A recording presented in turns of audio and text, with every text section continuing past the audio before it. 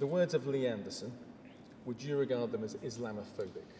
Well, I've been very clear that what Lee said was wrong, it was unacceptable, and that's why we suspended the whip. And it's important that everybody, but particularly elected politicians, are careful with their words and do not inflame tensions. But there's a difference between wrong and Islamophobic. Were they Islamophobic? Well, I think the most important thing is that the words were wrong. They were ill-judged, they were unacceptable, and that's what I believe, and that's why the whip has been suspended. And I think everyone can see that tensions are already running high, and what I want to do, I think what the country wants to see, is the heat taken out of this debate, and I think that's the right thing to do.